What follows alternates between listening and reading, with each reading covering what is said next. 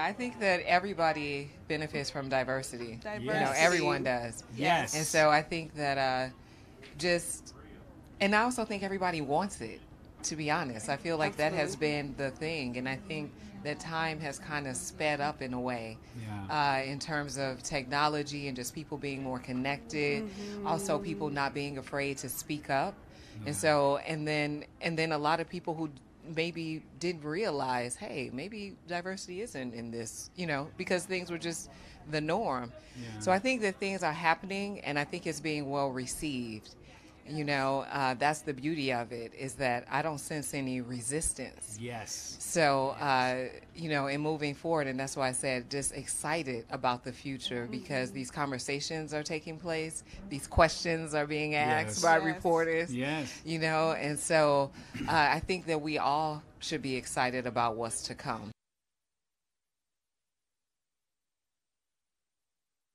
Yeah, he's been fantastic. Obviously brought so much to the character, to the part. You know, so much of Joe is weirdly, okay, Joe is way more nerdy than Jamie. Jamie is much cooler.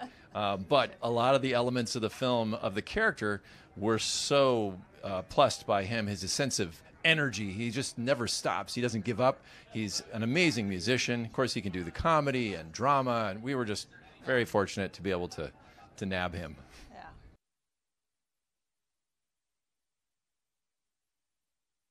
The biggest challenge for me is always to be able to go in the brain of the director and to try to understand what language we have to build for him, and how I can combine this with my experience, you know.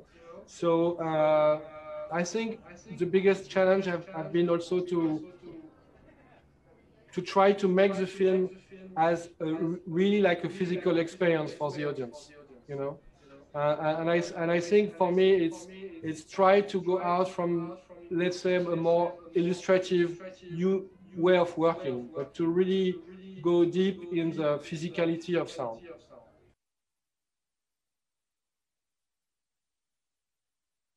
You know, when we started this journey to make this film, we knew, I especially knew, it would be a film that would be difficult for people to watch, difficult for people to, you know, politically even engage with. And for it to have done what it's done, and for us to be here holding these for a movie as potent and as serious as our film is from the Academy, I think it's unbelievable. I think it's amazing to think that we could be standing here today holding Oscars for a film about police brutality.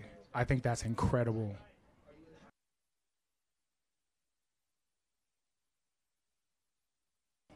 We just want people to open up and to not be numb to the everyday violence that happens, and just for people to take note and to not normalize this behavior. So that was our approach as storytellers, and had been all along. I think too often it just becomes a number, and like you said, it's just a list of statistics, and there's actually behind every one of those numbers there's a soul lost and someone who's no longer here. And I think that's why we wanted to just discuss one person's story, so we could bring people together to have a conversation through understand that these aren't just numbers, these are people, these are humans.